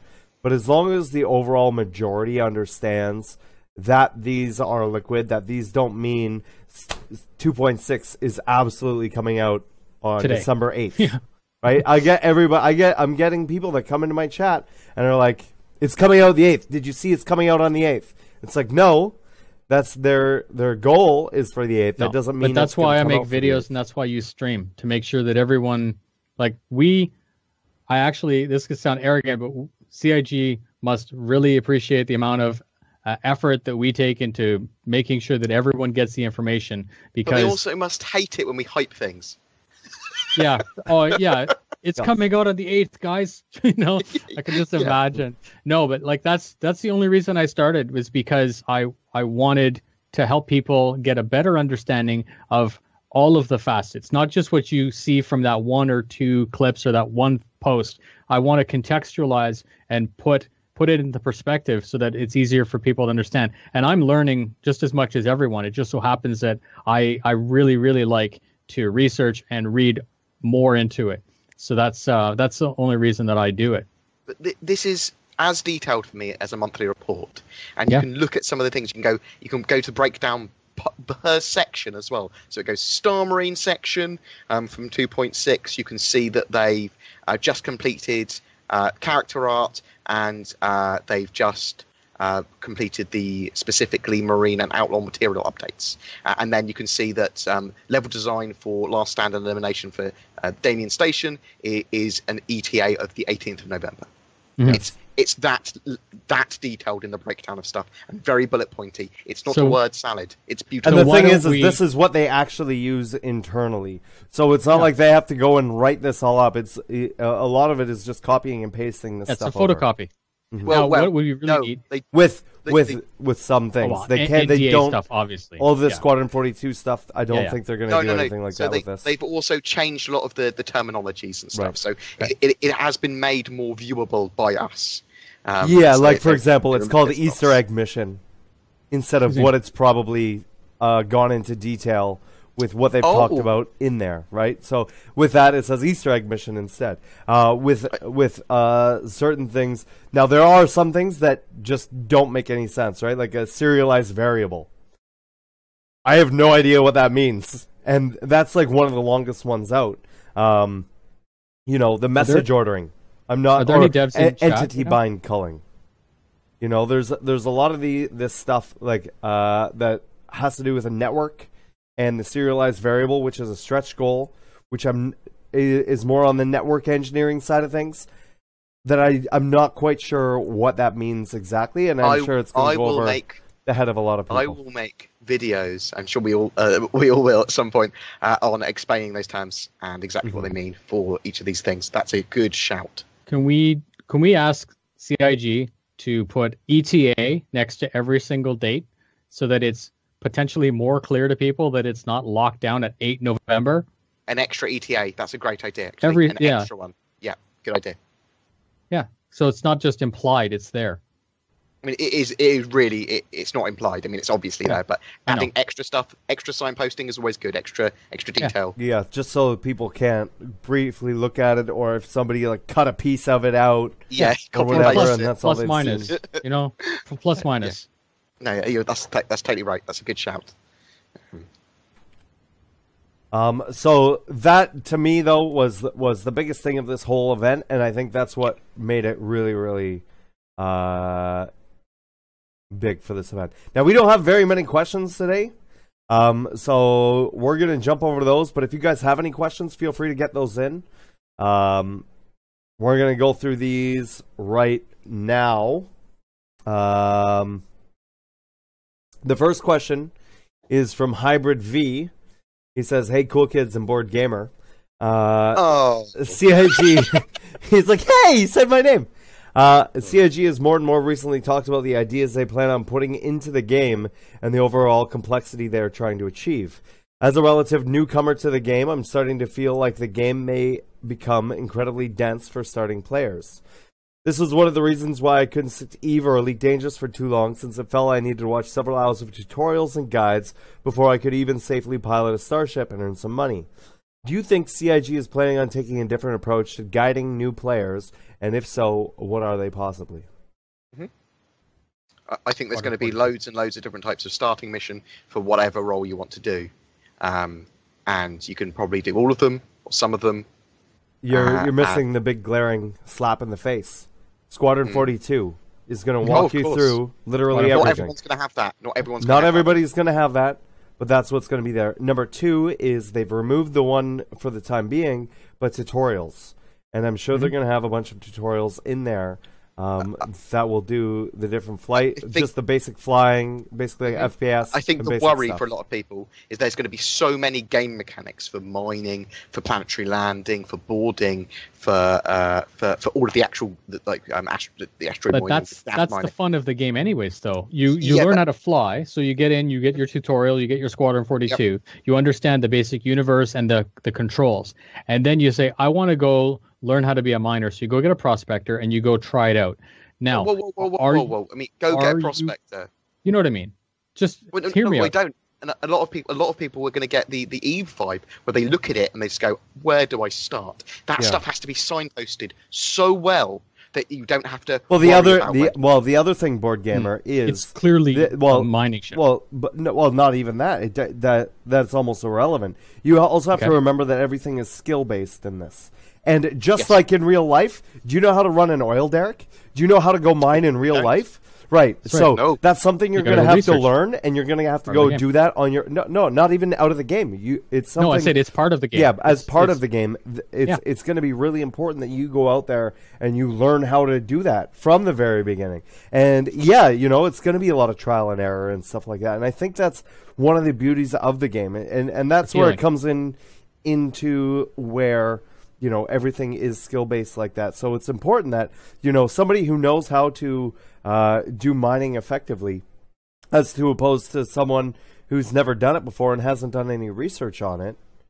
There is, it's going to have that real-life disparity, just like it does in real life. It's a positive rather than a negative. To What me, were you that's gonna a say? positive.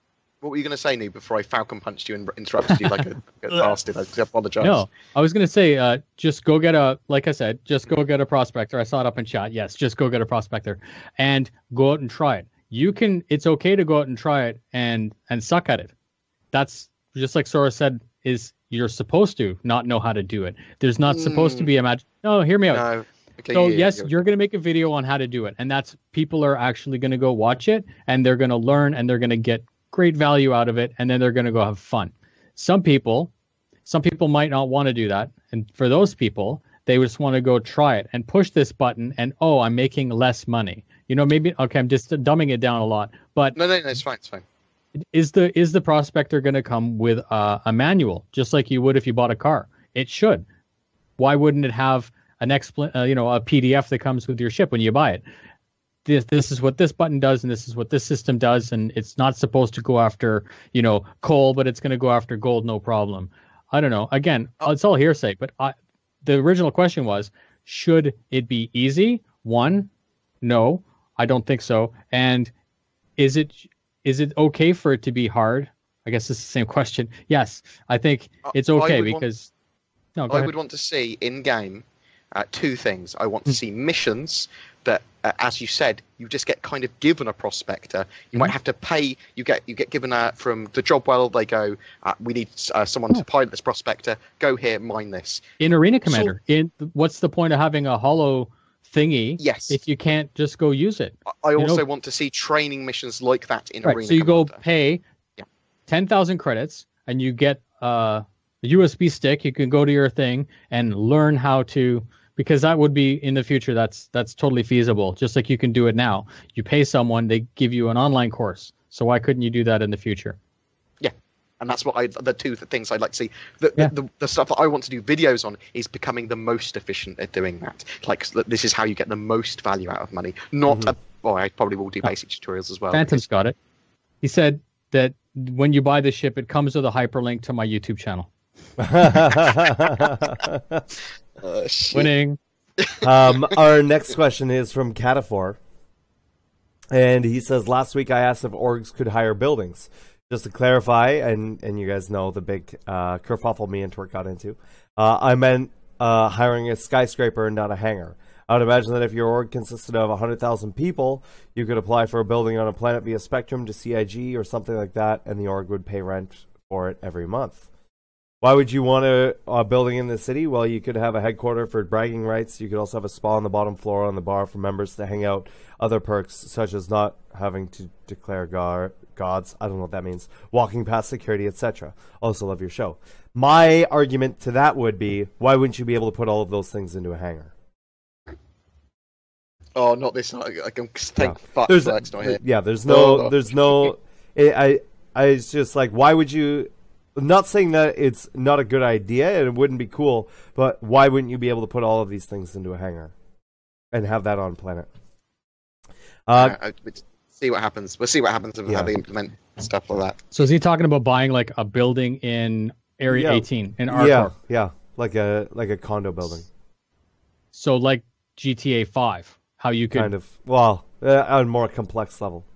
Obviously, because that would be like the whatever house for the entire universe. It's not like multiple people could. You'd have to do security on it. There'd have to be a whack of gameplay there. I don't know. Let's worry about getting the game out first. Yeah. And worry about. Well, yeah. But that's what this section of the podcast is for. Yeah. Catafor also asked, do you think there will be active camouflage like that of an octopus who can change color to match their environment? Now, we know we do have the Electro Skin hull, which is going to let you change in between two. So that's sort of similar to that. But in terms of like active, like as an animated camouflage, I think that would be so resource intensive. We don't want that sort of thing either, I don't think. Anything in the game like that would have to have an opposite, like a neutralizing thing. Dude, most games have that. Imagine I had a brain power one that just flashed all the different colors. Yeah, it's like what is it called? It's called dazzle camouflage, right? Where it's like it's normally the black and white stripes that are all crazy, but it's to confuse like for the shape and stuff.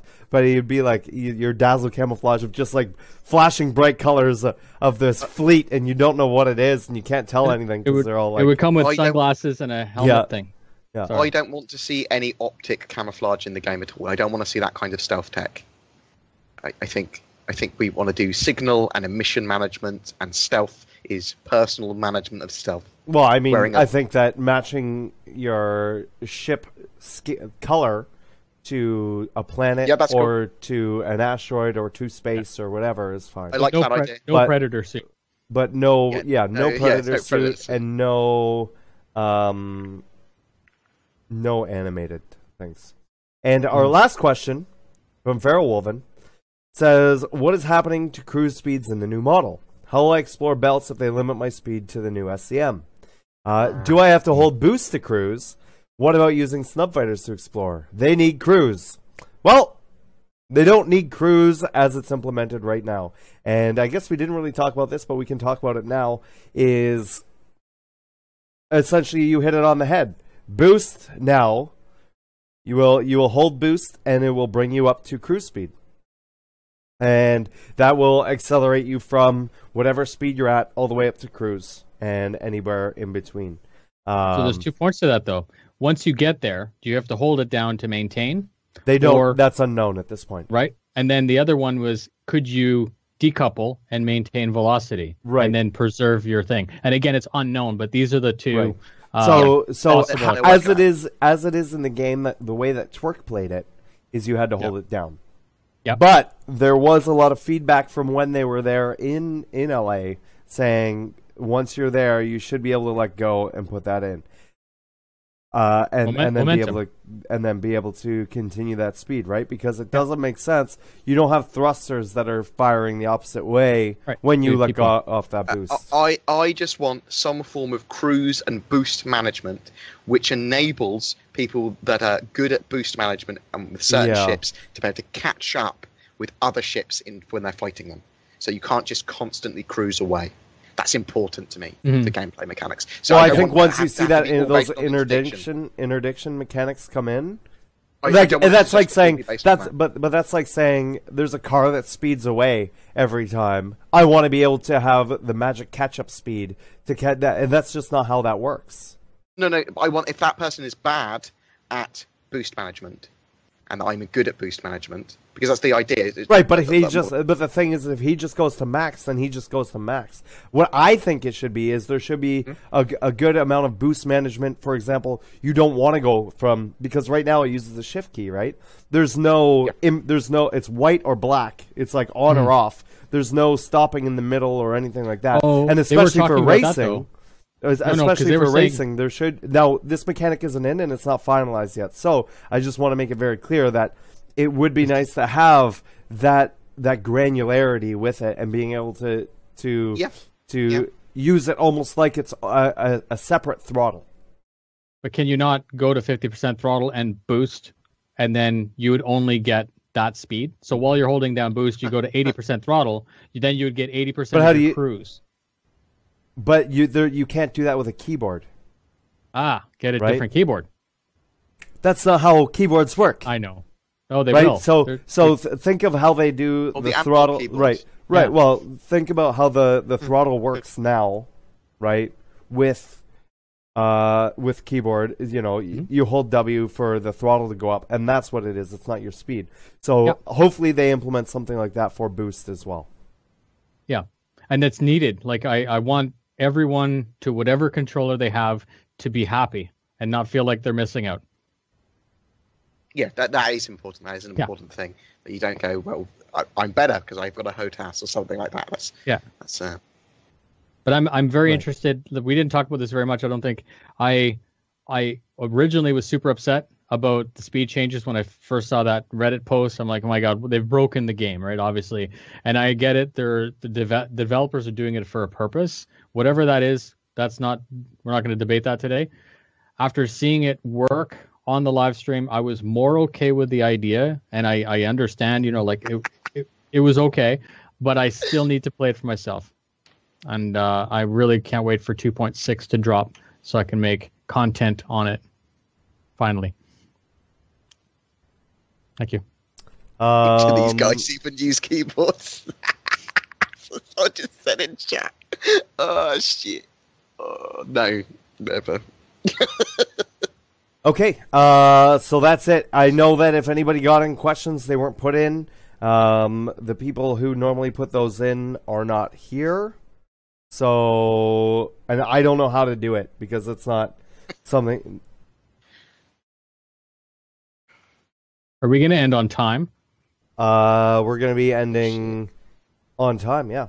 So, we will get to those questions next week. That being said, what are you up to this week, Board, and where can people find you? I will be streaming on Sunday and Tuesday like I normally do, and people seem to like it now when I actually am able to read the chat. So I'm going to be more interactive. You know, like how you talk to people, Saurus? Mm-hmm. Like you can read. I can do that now too. Other than that, I'm just going to be getting loads more videos up about what we saw recently at the live stream. Obviously, we're going to have, I think we're having an ATV and RTV this week. We've got the Q&As from the Prowler. There's quite a lot going on. So expect videos every day. Woo! It's going to be the best. I've also got a new laptop, which I probably will review at some point. I can't talk about that. And yeah, you were in for a YouTubey Star Citizen-y treat. You can find those special video treats at Board Gamer UK on the YouTubes, on the Twitches, on the Twitters, pretty much anything that has an at or a www. Board Gamer Pro, Board Gamer UK. Woo! And there's all his links in chat right there. Noobifier, what are you up to this week, and where can people find you? So Noobifier 1337, the Noobifier 1337 on YouTube. You can follow me on Twitch if you like. I'll be the best host ever because I don't actually make content. Same thing, Facebook, Twitch, or Twitter. Now, next week, I'm looking at making a video. Again, I try to make no bullshit, but a different spin on something. So what I'm going to do is look at the Caterpillar from concept to what we just saw.